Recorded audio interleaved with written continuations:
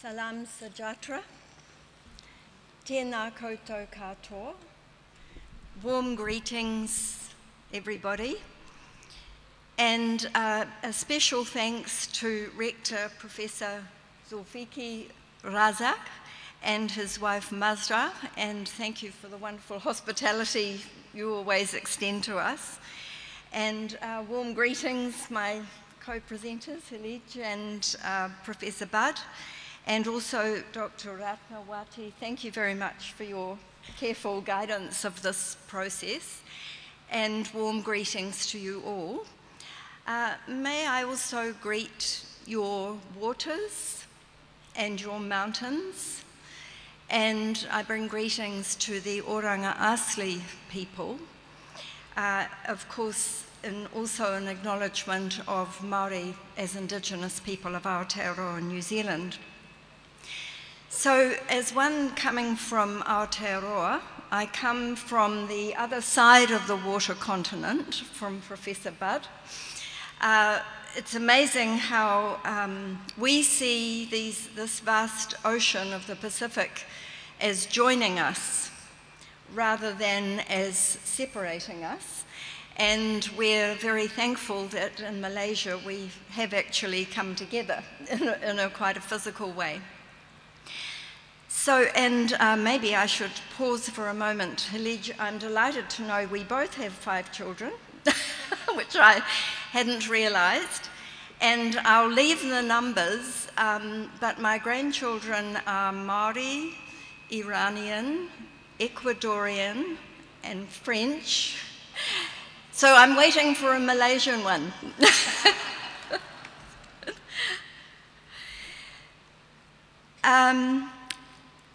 This is, my work is probably really, despite all those introductions in philosophy of education, and in particular working with a slight re-spelling of the word responsibility, because we want to emphasize not so much the liability of responsibility, which in English that tends to be evoked, but to consider the relational depth of responsibility. And by the way, a lot of this, I'm delighted to have a Nietzschean scholar in the audience because this may be more possible for you to follow it. However, our interest in responsibility comes in the context of liberal values, which are not only, we can't even say they're Western anymore, because they're pervading the global economy. In Malaysia, I would suggest that your plurality and your values and principles in education provide some kind of vanguard against the marketisation of education and of the dualistic system that underlies liberal values. However, I know that we share a British colonial influence. So I think it's relevant for us to address this, and I've seen it in Professor Rosnani's paper on education as well, where this is a concern. And so some of the principles that are embedded in, sorry, I better not forget my slides. So this is a summary. Some of the principles that are embedded in this liberal system are, of course, the privileging of the individual and self-interest, and the value of freedom, private property, autonomy are, of course, deeply embedded in this system, and I would venture to say even rights, because it's a system that externalizes what doesn't benefit the transactional system or the economy. And so there's had to be a way of accounting for those externalities, which we're now recognizing to be the environment, poverty, inequality, and rights have been introduced into the liberal system to allow for some way of minimizing the negative effects of that exploitative system. I think one of the speakers yesterday, I was trying to understand the Malay language with the occasional reversion to some English, spoke about cognitive dissonance. And I think this is very much part of what is in this system of externalizing what doesn't belong to the transactional economy.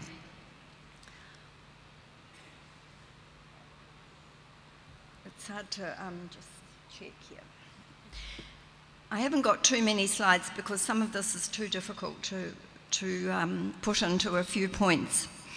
But we do, in particular, see this in climate change and in the extremes of inequality that are evident now in all countries that have adopted this neoliberal system.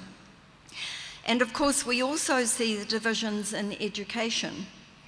We see it in the separation of the disciplines. We see it in the inequality of outcomes that I'm sure are in all societies, but certainly in our society, Māori have been far more marginalised from education success. It's the same with Pacific Island people. And we see it in our prison systems where in New Zealand, Māori are 15% of the population and they're 50% of the people in prison. So this is a colonial system that is still very functional.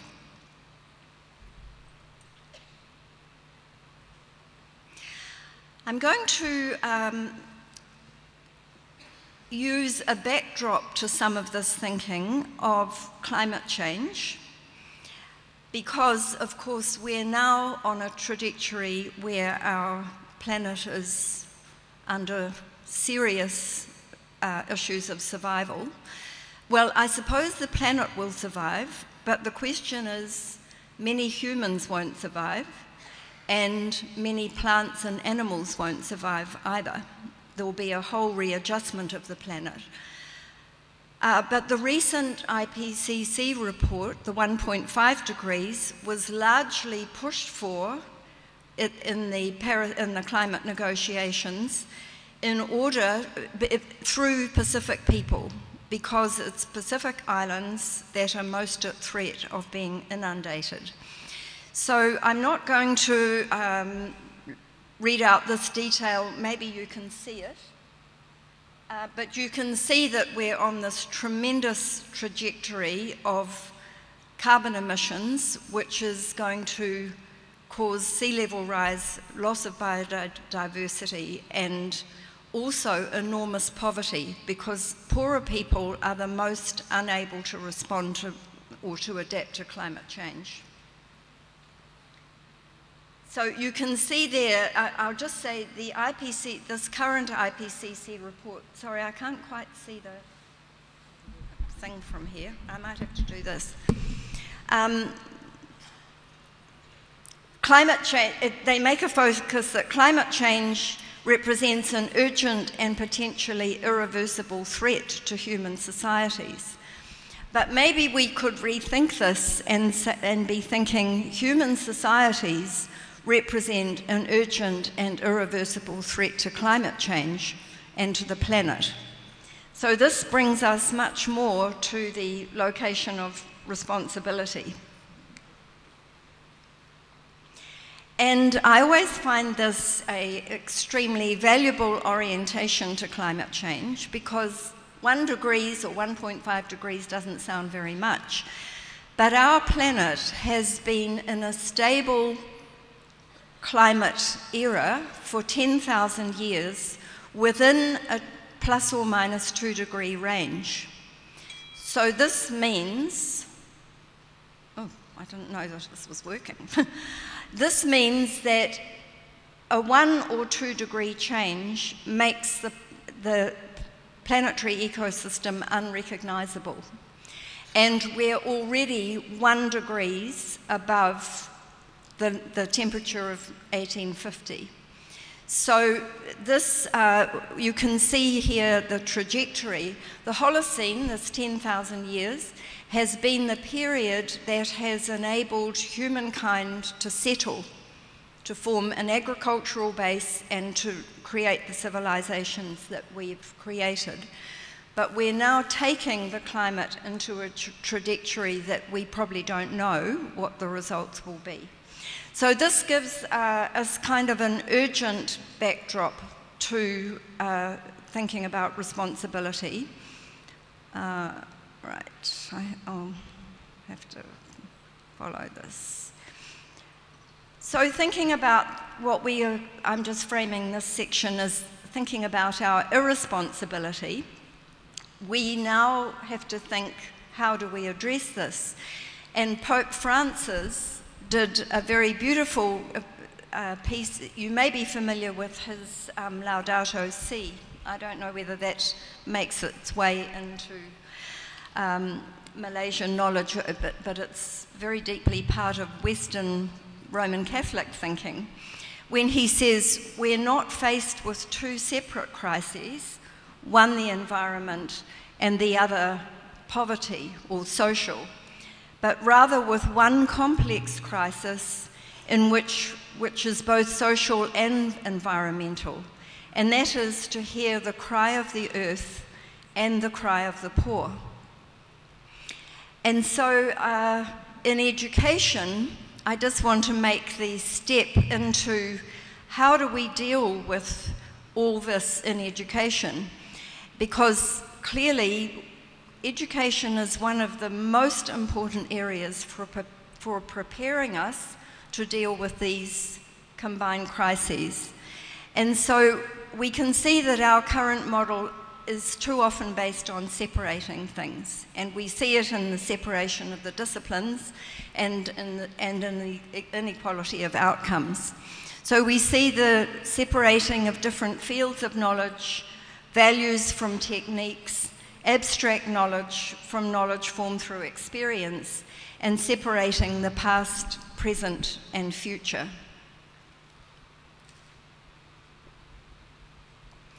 So in our globalized world, and in a world where we're facing climate irresponsibility, we are now facing our common destiny, and we're recognizing that in fact we live in a woven universe. This is a Māori image for the way everything is interrelated and interconnected. And when we think responsibility a little bit more deeply, thinking of it as a relational value, we see that it arises from our concern for others in a very primary way. And there's quite a bit of philosophical thinking that before we become rational and conscious, we are relational. And we can, first of all, think simply of a mother and child. You cannot see one without the other. This is the beginning of relationality, perhaps. Perhaps this is a way of imagining that we are relational more than we're individual. Because this is an effort to see responsibility not just as a kind of a legal and accountable concept, but to see it as the basis of our relationality. We have, of course, also the bigger picture concepts of responsibility, where we're now facing our responsibility to future generations in a way that we haven't really had to think about so consciously. In the West, we haven't, I should say. It's a very deeply embedded orientation of indigenous cultures. So could relationality be a deeper way in which we can address some of these separations in knowledge, separations in the economy that is allowing us to destroy the earth? So I'm going to move to some more philosophical premises for thinking about relationality. And I'm thinking of the work of Emmanuel Levinas. I don't know if any of you know that. You might be more familiar with it. It's not such a commonly studied philosopher in our part of the world. But fundamentally, the idea of us being connected primarily to others is expressed in our capacity to respond to the need of another. And we see this in our great religious traditions that call us primarily to respond to our neighbour or the stranger. And it's not just literally the neighbour and the stranger, but it's a relation that comes out of our face-to-face encounters where we see the other in terms of our response, our ability to respond. And so we see this often thought about as a face-to-face relation where our primary orientation is to the other rather than the orientation of our self-interest. This is a very different orientation from one where we privilege freedom and self-interest because it actually puts a brake on freedom. If I give primacy to responding to your need, my freedom is in many ways limited by exercising that responsibility. And it's being thought, we're thinking it through in terms of this very material, one-to-one, face-to-face relation as the ground from which we may take this into society, into law and education. And in teaching terms, this idea of being face-to-face, me being face-to-face with you, it also invites me into being willing to be taught by you. The assumption is that I cannot know you, but I can be taught by you, so that we're always part of a world that's beyond knowing, like even the other person in many ways is beyond knowing. And it changes our kind of conquering or the dominance or the idea of grasping knowledge into receiving knowledge and then being responsible from what we're given and what we are understanding from that. It's an orientation that is much more about listening. It's about respecting the difference of the other rather than assuming that we can bring people within our understanding or our consciousness. And it's in our fulfilling our responsibility or my responsibility to you that becomes the ground of justice.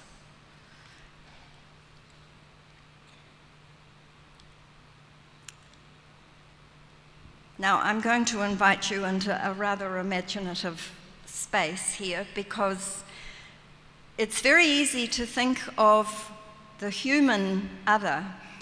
These two images here are both faces, and they're both faces from Aotearoa, New Zealand.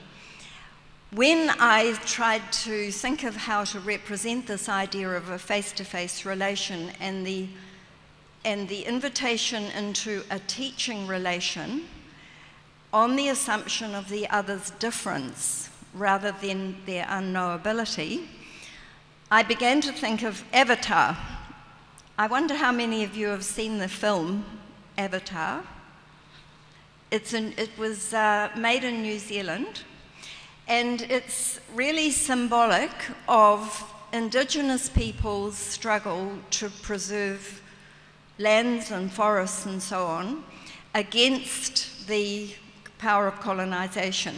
If you haven't seen the movie, then this won't make sense to you, I'm sorry, except that this is it's a face that we kind of recognise, but it's also unrecognisable. It's that idea of perhaps we're strange to each other more than we might think.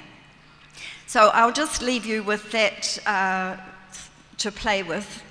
But the other picture here, image here, is the Wanganui River. And the Wanganui River is a legal person.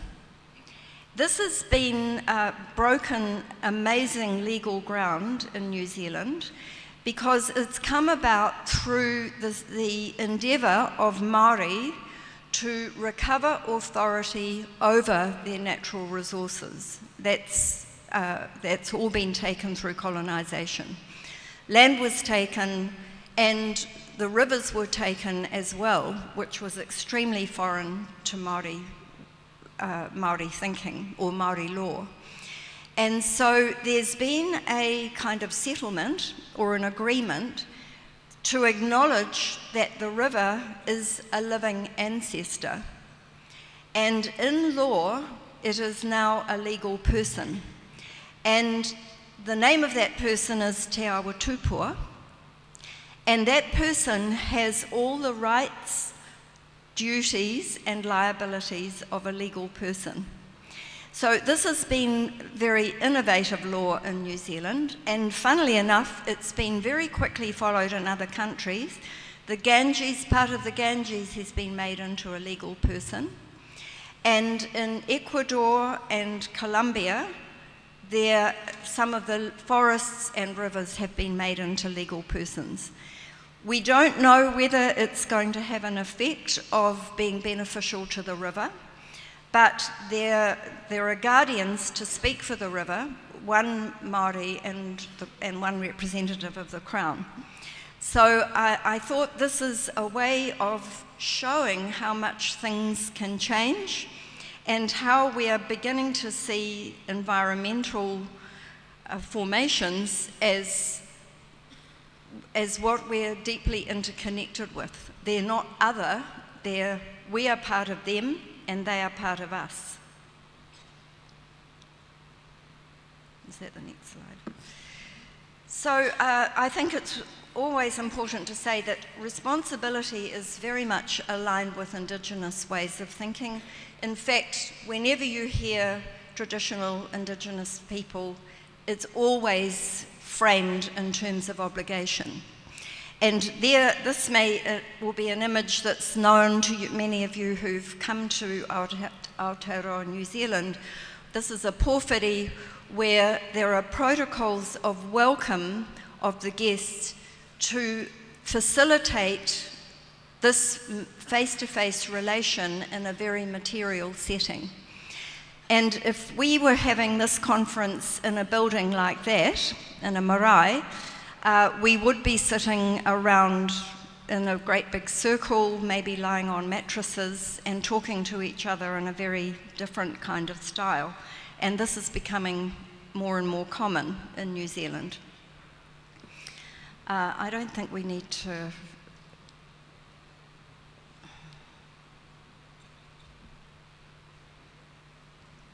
Sorry, I'm just not sure if it keeps jumping. No. Oh. It doesn't, I don't need it too much. It's just the images is sometimes quite nice. It's about number 10, I think. So I wanted to pause for a moment because I read some of Dr. Rosnani's paper on education in Malaysia. And I could see that, in essence, it was about two streams of education here, the Islamic stream and the national curriculum, or the national education system. And the issue seemed to be how to build national unity when you have such a pluralistic system. And I found this extremely interesting because it was very much, I think the thinking is to find commonalities in order to find our basis for difference. However, if we thought about these two streams in terms of a face-to-face relation between these streams, and how could one bring responsibility to the other, this would be a very different basis for commonalities, and it would mean not excluding the difference of the other. It would invite a dialogic process, because ethical work is very much procedural work. And so I wondered about something that we're starting to use, which is a system of roundtables. Yeah. And if we have roundtables where we bring forward a teaching relation, a listening relation, rather than looking so much for commonalities, would this be a basis for an ethics that accommodates our differences, but because we are working with responsibility, we are able to respect the other in their differences rather than in their commonalities? And so we might ask questions of how could we invite those of Muslim faith to support other faith traditions to fulfill their commitments to revealed knowledge. Now, you will have much more profound questions that of responsibility. How could we respond with responsibility to the other, rather than try and just find our sameness, is the kind of orientation I'm thinking of. And in New Zealand, we are having these roundtables. We're in the process of developing policy on relational well-being. And we also are working with this, I heard it yesterday, these economists, Amartya Sen and Fitoussi, and who are articulating what is well-being globally. But they still have very individualized premises in the economic systems. So we had a roundtable with our Department of Prime Minister and Cabinet on what is relational well-being, and basically nobody knows. We don't know how to express it because all our assessments and measures are based on very individualistic, on individual assessments. How do we experience well-being, not on how are we connected together as the real basis for our well-being. Like family relations are part of well-being, but you can't measure them. And so is love and those other kinds of issues. So we are also trying to find what this might mean. And in a round table kind of policy environment, we might be able to work with responsibility to counter dominance, to counter these drives towards kind of colonizing knowledge and colonizing economies that's very much coming through some of these, the global kind of systems that we're wanting to be part of. So I'm just sharing this as a groundwork for a very different orientation of developing knowledge, developing policy. And I'm slightly suspicious of all our talk about sustainable development, because I wonder if we're simply mapping the idea of sustainability onto an underlying system of separations. And I wonder whether this face-to-face orientation of responsibility gives us a deeper orientation to a transformational pathway. So I think I will leave it at that for now.